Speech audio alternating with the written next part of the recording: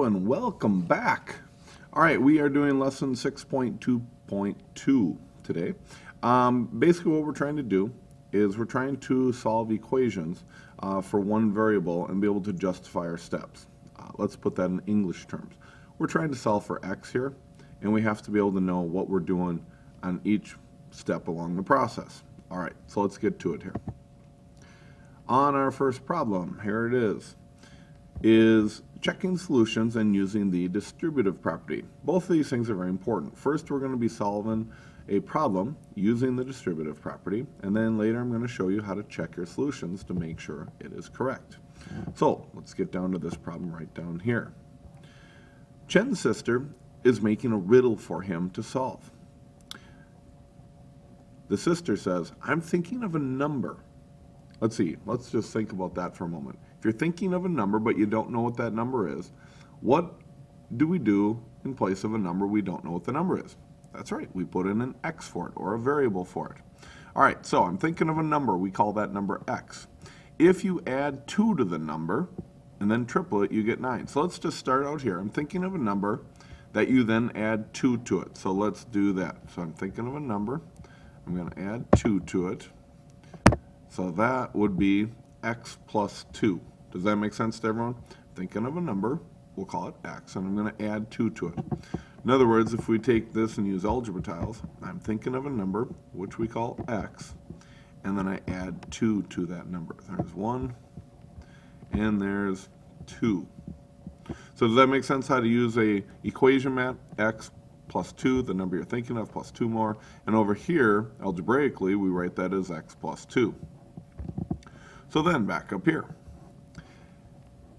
And then you triple it. After you've done the x plus 2, now you want to triple it. Well, do you want to triple the x? Or do you want to triple the 2? Or do you want to triple both of them? And the answer is you want to triple both of those. So what we do over here is we put a parenthesis around the x plus 2, and then we're going to triple that. So we're going to put the x plus 2, and we're going to put parentheses around that so we can times that whole thing by 3. I'll get to this equals 9 thing in a moment. Over on this side, though, let's take this. We're going to group these here. And since I'm going to triple it, each of these is not just going to have one group each, but instead, we're going to clone this, create another group. We're going to clone it again. And there's a third group. So hopefully that makes sense, how I take this here, and I've now tripled it. So I've got 3 x's altogether, or 3 groups of my x plus 2. Which, by the way, now that we can use our distributive property, which we're going to get to in a moment, you're going to notice this ends up to be 3x plus 6. And I'll get to that to a moment. Now, up here, back to here, if you add your number, add 2 to your number and then triple it, this should all make sense over here, you get is the same as equals, you get 9. So that's where the 9 comes from on the other side. Another word for this would be to say if you add 2 to a number and triple it, it is, the word is also means equal. So it is 9. So that's another way of saying that. Now, let's just do this mathematically. We said this side over here is going to be the 3x, and over here is the 6. But on the other side, and I need to put these all over here, 1, 2, 3. Oh, I've got to pause this for a moment. Okay, sorry about that interruption. I am back. Now I'm trying to create this 9 over here.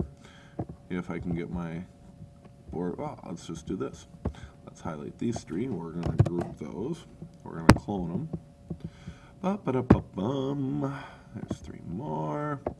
And here is 3 more. Bingo. All right, so I've got the equals 9 over there. Hopefully that makes sense to everybody. Now,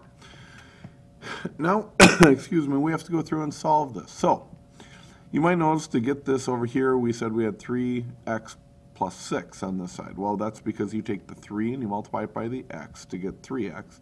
And you take the 3 times the 2 to get 6. That's called distributing. When we do that, we get 3x plus 6. So the left side is the 3x plus 6 now. The right side, nothing happened to it yet. So that's still our 9 over here. But now we need to solve this using inverse operations. So the first inverse operation is there anything being added or subtracted to the x that we can move to the other side? And the answer is yeah, there's a 6 being added. So what's the inverse or the opposite of add 6? You should get that. Would be to subtract 6 from both sides.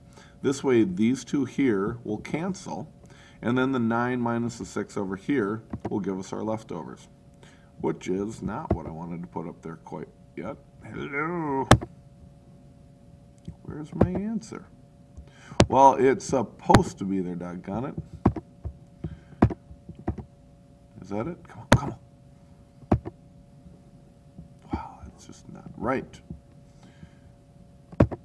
Okay, well, no, that's some completely different. God darn it.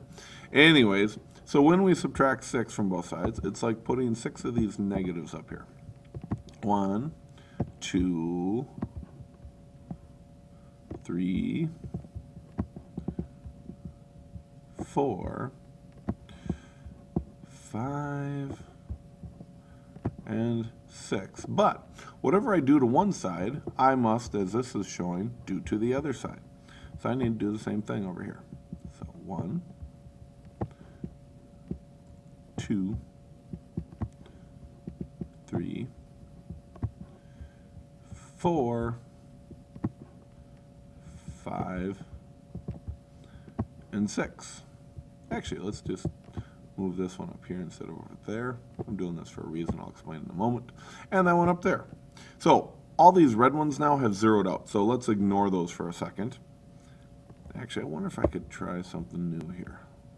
Let's hit all these and let's just hit ungroup. Ooh, very cool.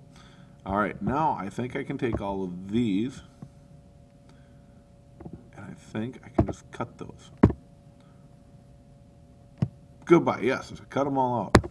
Let's get rid of that one too. And then these over here, these over here, I think I can cut those out. And I did, perfect. So now what this should be reading here, it really does say it, I don't know why I can't click on this. It should say 3x right here, and it should say equals 3 right there, because 9 minus 6 is 3, and 3x is right there. Just pretend it says it there for a moment, which is my 3x equals 3 right here. Now, the next step, because I have 3 x's, and I don't want 3 x's, I want to solve just for 1 x, not for 3 x's. So because I want to solve for just 1, I'm going to divide this by 3. I'm going to divide, right now x is being multiplied by 3, so the inverse or the opposite of multiply by 3 is divide by 3. But again, whatever I do to one side, I must do to the other side. So when I take 3 x's and I divide that by 3, let's see if this will work for me. I get an answer of x equals 1. Because when I divide 3x by 1, these two magically disappear. And when I divide 3 by 3, these will magically disappear. And I'm left with x equals 1, which is right here. Now, I've already pulled this stupid thing up here. It wasn't supposed to be stupid, but it's just what shows up now. This is where we get to the point where I said early on we're going to check our solutions. So let's do that. You might notice this equation, 3 parenthesis x plus 2 equals 9. Well, 3 parenthesis x plus 2 equals 9. Only instead of the x now, I plug in my answer of 1. Now what's really cool about this, you can make sure your answer is right before you move on here. And if you did something wrong, then you can fix it, or you can come up to Mr. Anderson and say, Mr. Anderson, what did I do wrong here? But follow this doing order of operations. 1 plus 2 is 3. 3 then times 3 is 9. And you can see 9 equals 9. If both sides are in balance, you know your answer is correct. If the two sides were not in balance, for example, let's say we got the answer of x equals 0 for some reason. Let's say you thought 3 divided by 3 is 0, which would be wrong, but if you did, you would have plugged in a 0 here. 0 plus 2 would have been 2. 2 times 3 would have been 6, and you would have had 6 equals 9. Well, that's not true. So then you would have known 0 would not have been your correct answer. That's when you can come up and ask me for help, or just try and do it again. Hopefully that makes sense to you. If not, replay this portion of the video. Now I'm going to move through this kind of quickly.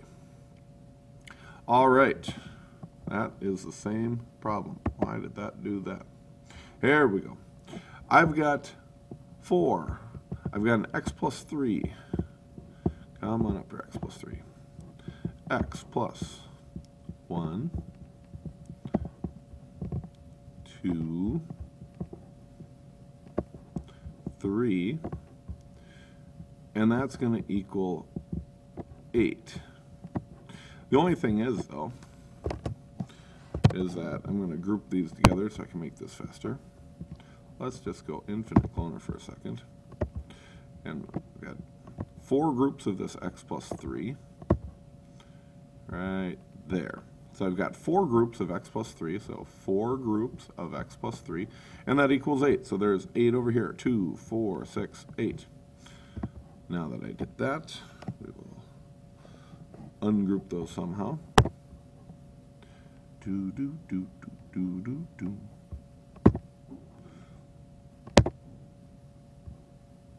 I'll turn that one off. Select all. And I wanted to, I thought I said ungroup. There we go. And ungroup again if I can. There are lots of fun little things now. Okay. Now, when you distribute the 4 times the x, you get 4x. When you distribute the 4 times 3, you get your 12. You're going to record those steps over here for me. I'm doing it just on the mat to show you. Then, we need to move these 12 to this side. So when I do that, I'm going to add 12 of these negatives. I'm not literally going to do this. I'm going to add 12 negatives over here. Well, when I add 12 negatives over here, the first 8 will cover up these right here, if that makes sense. So these 8 will be gone. But there's still 4 more negatives I'm adding on this side. 1, 2, 3, 4. So you should notice when I added the 12 negatives over here, all of these, that's not what I quite tried to do there, all of these over here cancel. When I added the 12 negatives over here, these 8 canceled, but then I still had 4 more negatives that did not cancel. So I'm left with my 4x equals negative 4. Now, my next step is, because I've got 4x being multiplied by 4, I need to divide both sides by 4 to get rid of 3 of these, because I only want 1 of them left over when I'm done. So I'm going to take and divide both sides by 4, leaving me with x equals negative 1. And then you're going to plug in negative 1 up here and show your work to check it. Negative 1 plus 3 is positive 2. Positive 2 times 4 is 8. So 8 equals 8. So you should get that. In addition to this, you're going to put in your notes. No, you're not going to put that in there because I'm not too concerned about that one. Let's see if I want you doing anything here. No, that's the, oh, there's your work shown right there. But you still need to do the check. So make sure you copy this down and make sure you understand what you're doing. I wouldn't write it this way. You see how they're kind of writing it this? Actually, they made a mistake. This is, oh, they did a different way. It's kind of the beauty about algebra. There's different ways to do it.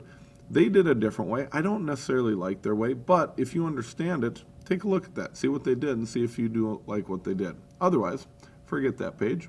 Just show me the steps on here, on this one that we just did, and show me the check on there, and that's it. Have a great day. Bye-bye.